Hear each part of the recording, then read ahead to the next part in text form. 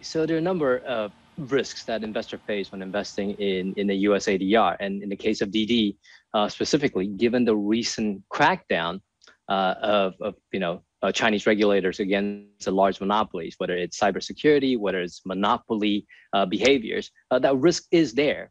So I think investors should have priced that into the IPO pricing. In addition, I think everyone's been cautioned about the variable interest entity structure, the VIE structure.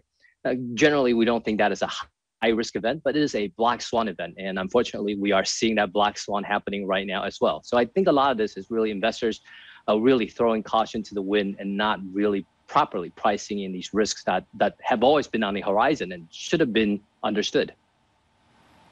But why would you blame the investors? Essentially, you're saying that they kind of overlooked the risks or did not take those risks seriously, because I think the counter argument there is that from a timing perspective, why is it that the Chinese authorities let the IPO happen, let the listing happen, and then just 2 days after the listing, crack down on not just Didi, but other entities as well? Well, so I think the way one wants to understand regulators in China is regulators generally are quite collaborative, right? They will engage in an informal conversation, address what should be addressed, need to be addressed, and give some kind of guidance, what they call sort of window guidance, alongside that informal conversation. I think this is what's sort of normal script.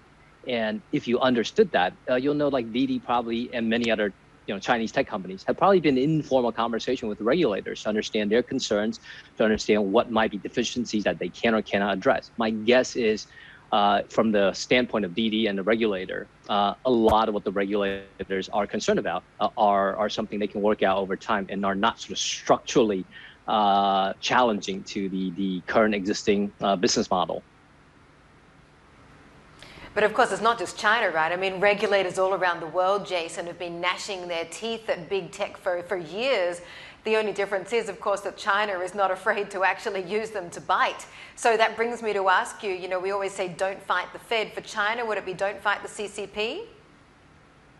That's absolutely true, right? And I think we should be fair, right? I mean, governments do move markets, right? In the US, the Fed moves markets. And in China, the CCP or the regulators move markets. And you got to listen carefully to what are the policy objectives. So indeed, if you're going to go by the saying of don't fight the CCP, if you would be therefore wary of big tech, what would you overweight? What would actually be in favor with the authorities in Beijing? Well, given this renewed focus on making sure people follow rules, understand the rules, and don't innovate to circumvent rules, I would say, a lot of the tech firms do have sort of outstanding deficiencies when it comes to, do they have the proper licensing? Do they have a fair business model given sort of current policy objectives? So I would say it's really the traditional industries. It's a lot of the big state-owned, the high-quality banks is probably where safety would be if you're looking at accessing China shares.